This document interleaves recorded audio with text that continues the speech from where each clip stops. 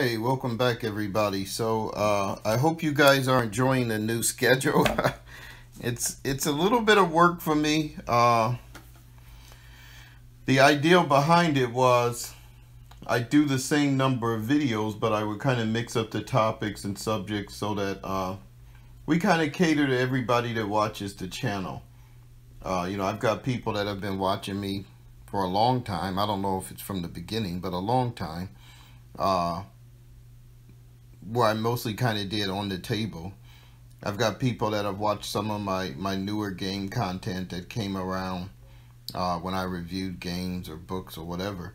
But overall, it's kind of a very eclectic audience. I guess that's kind of one of the reasons it takes so long to grow, is because I don't just focus on one thing. But, you know, the object of the channel is not to have a channel.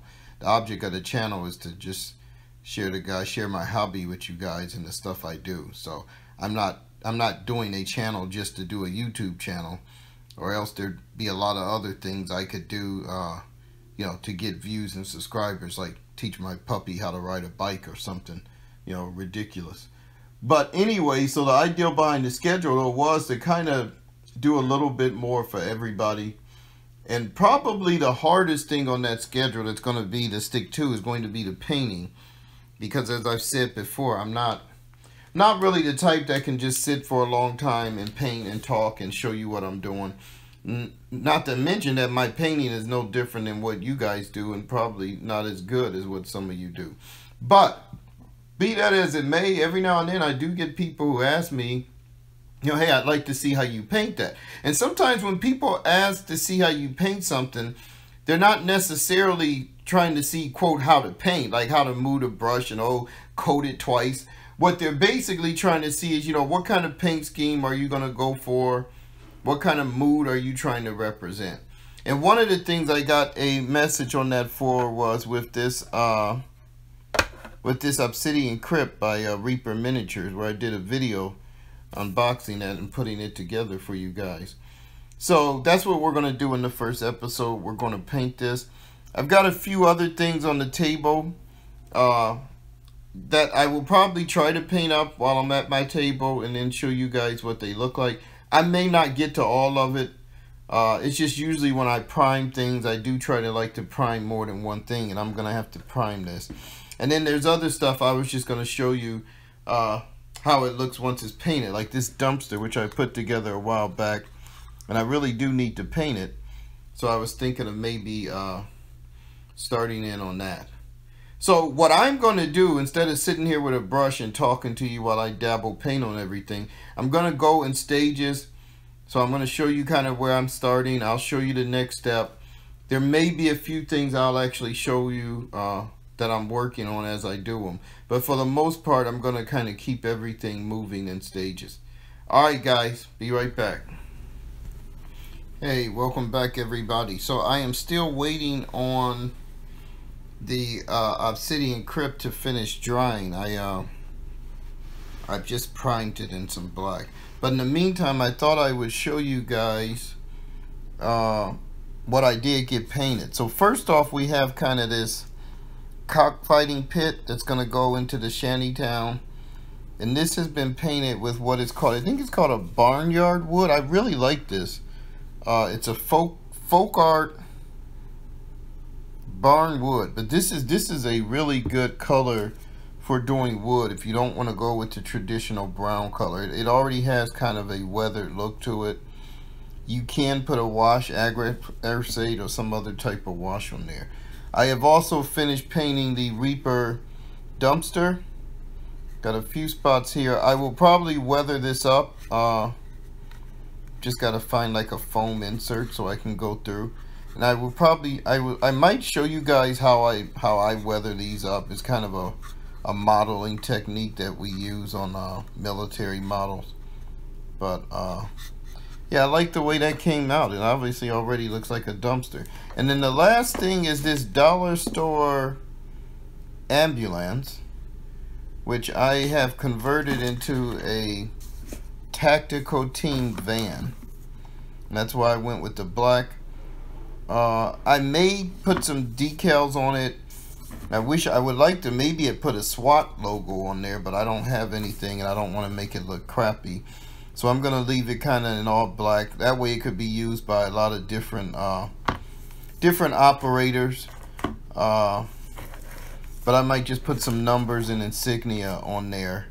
But I'll probably show you what this looks like at the next on the table.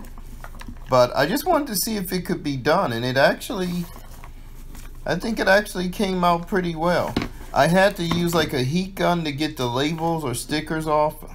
There's a little residue from where they were at, but I mean, just sitting on the table like that, you have a team coming out of there. I don't think it's going to look bad. Matter of fact, let me see if I can show you the scale.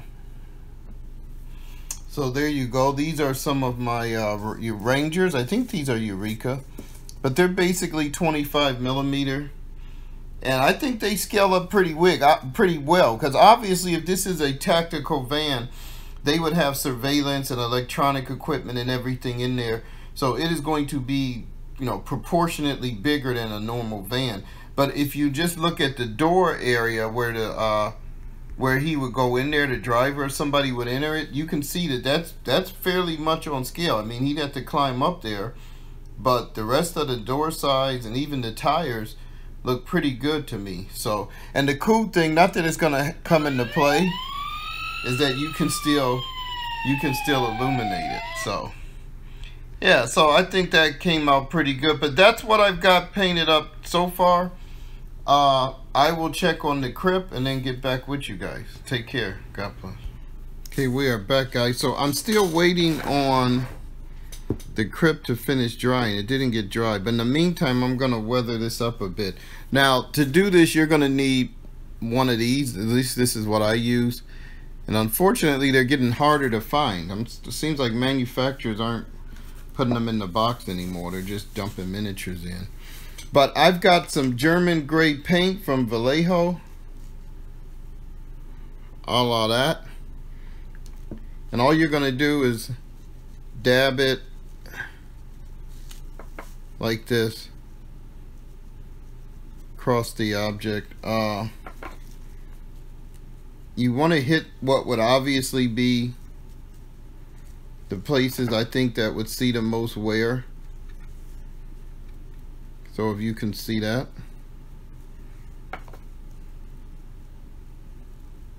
And usually, you know, I try not to overdo it, but sometimes you can get pretty motivated. Alright, so let's do a little more. Let's take some more German gray. We're going to dab this in there. That little dot in the middle, I'm going to clean that up. Now this was painted with this Reaper Christmas wreath, which came in their holiday paint set. I don't really use them paints, so whenever I just have something that's kind of a throwaway, I'll break those out. And that's kind of what happened here. So I am going to touch up that one spot there, which I don't know why that came up there like that. It looks like I got some of the black from the lid on there. So hopefully this will cover that up. If not, then I'll really weather it some more and cover it up.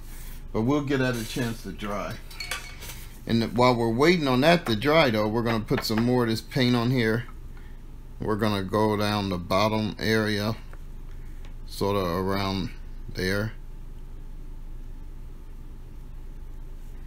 So we'll work that in, you know, work it in the backs and the sides. And this just gives the impression that, you know, the paint has come off and is exposed to metal. Now what you can do is you can follow that up with, oh, I got some green on there. You can follow this up with some type of rust color.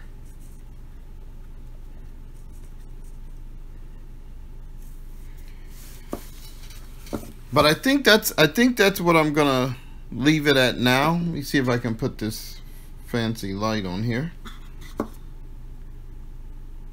And so as you can see, I probably got a little bit carried away right there, but oops. But you know, that also adds a little realism to it. It doesn't look as uniform. Then your lids can come down. That off of there. And yeah, I mean, you could, if you know how to put, you know, graffiti on here, or you know how to do stenciling or letter writing, you can do that and maybe get a better effect.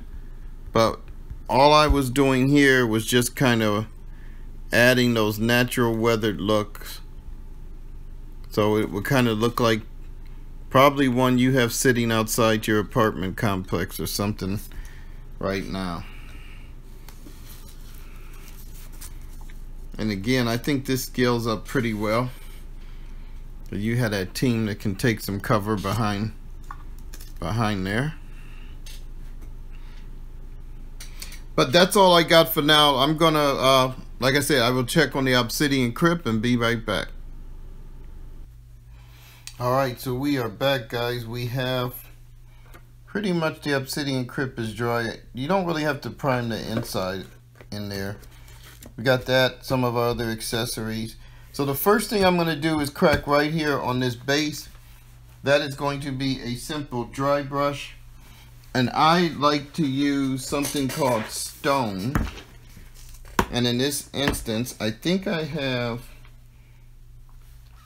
some left. It's kind of the one I like to use is kind of hard to find because it's a Reaper, and a lot of the local stores don't carry the Reaper paint lines, so it's hard to get.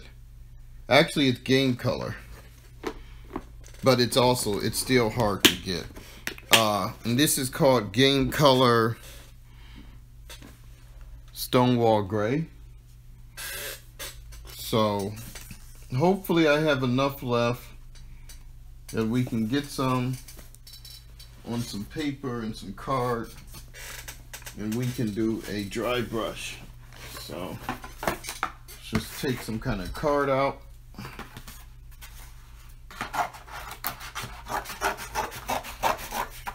Again, you can go to some quote-unquote professional videos, and they can probably show you how to do this a lot better than I can. But since I promised you guys some painting videos, I will do my best. So what I am doing off camera is I am mixing up some of this, I am taking some of this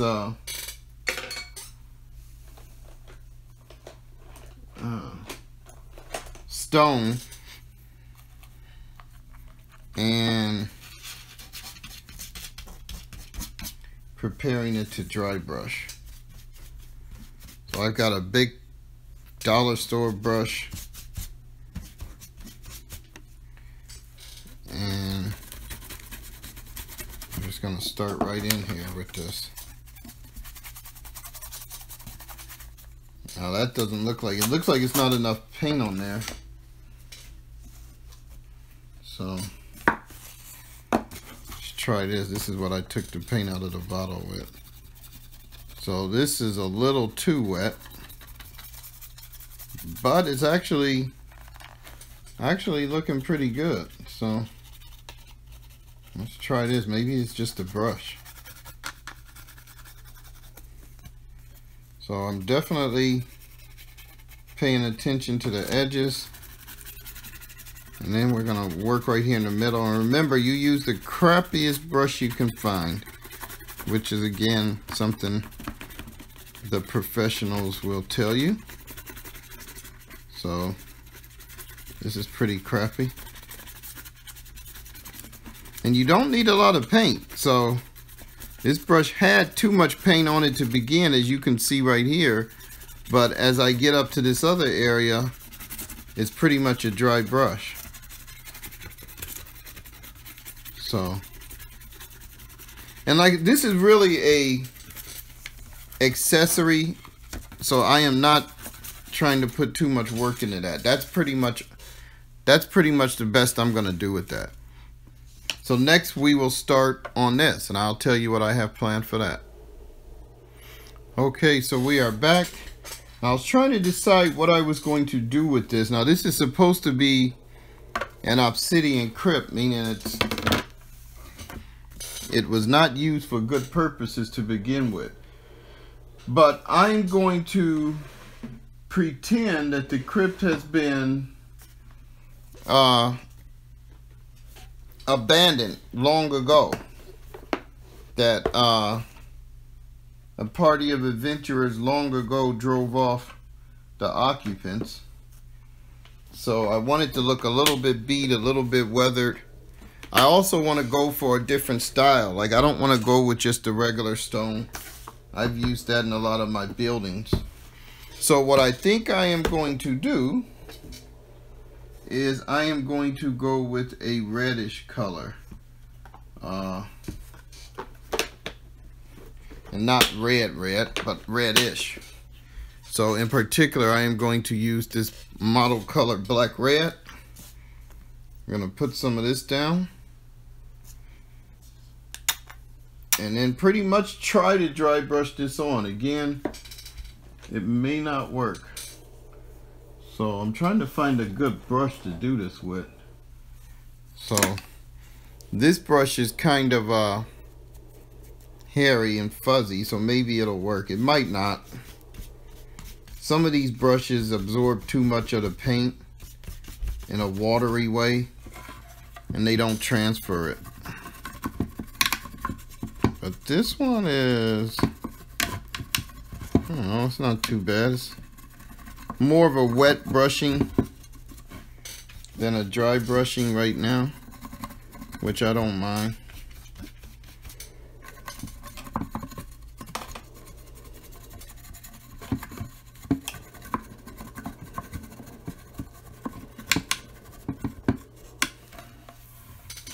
So, I'm not sure how that shows up.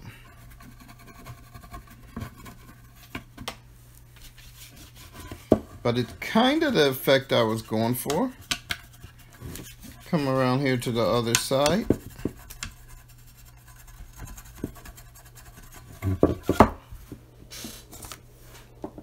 I will probably do the interior bricks a different color. And I'm definitely going to do the roof a different color. So we're putting some more, I'm putting some more paint on my thing. And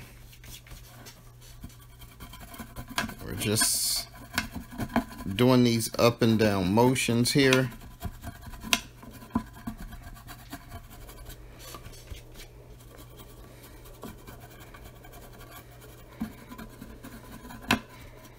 And so with this, I'm not trying to cover the whole thing. Matter of fact, I'm specifically not trying to cover the whole thing. You know, it's just to give the look that one time maybe the whole thing had this color.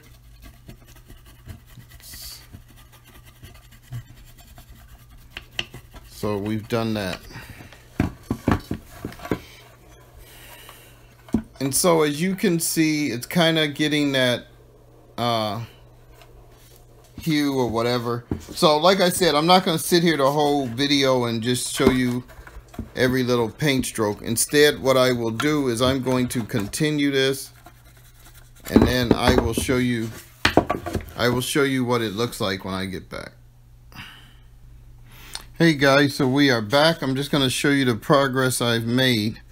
So as you can see, I've given it kind of a tin or a brass or coppery looking plating to the roof, which I think goes with the theme that they were going for. See if I can change the lighting so it shows up a little better. But the key to doing this is you do not want to overdo it. Meaning you do not want to paint in everything, right? Because otherwise it's going to look like it's been well maintained. So for example, on the roof here, you can see the black spotches and all that. That's on purpose. You don't want to start painting in everything. You know, when you're going for a worn look like this, you know, you want to use a big brush, you know, and just kind of hit it in a wide as fashion as possible, but you know you're going to miss things, and that's intentional. So the next thing I'm going to do is paint the some of the bricks, or dry brush them with some of this stone gray. I haven't really used this on a building before, but I've been using it and I like it. It has a look reminiscent of a stone, like picking up a stone. So I will be back and show you guys that. Okay, we are back, and I am calling this done. This is just a very quick paint job that gets this on the table. Like I said, I wanted it to have a somewhat dilapidated look, but you know, I also wanted it to, you know, have some paint that maybe it would give you an idea of what it used to look like. I mean, you could put some grass and some moss and everything growing around it later, which I might do. But for the time being, you know, I got so many other things in my queue that I am going to call this done. So I will try to take a few close-up pictures, and I will add them to the back of the video. So let me know what you guys think about the painting format. Let me know what you think about the new schedule. Let me know what you think about the channel. Please like, subscribe, share this video if you belong to any kind of groups on Facebook or other places where people are looking to you know, get some hobby content. And then consider just supporting the channel on Patreon. Every little thing helps. You know, and it's nice to be appreciated. It's sometimes you look and you wonder why you put up so many videos compared to other people who have a lot more people supporting them that might put up a video once a month or once every week. So I guess it's kind of, you know, when you're at the bottom, you got to kind of work harder to get to the top. And then once you get there, you put it on cruise control. But anyway, guys, take care. Hope everybody's blessed and safe. And like I said, some of these other items, I will probably show you how they turn out at the next On the Table. These are going to be some of my contraband to be seized by my Special Forces guy. These are like some garbage bags that are going to be, you know, with trash that will be in my shanty town. I'm still working on these blocks, and then my mattresses. So I will show you those guys at the next On the Table. And you can check the schedule to see when that's going to be. Take care. God bless.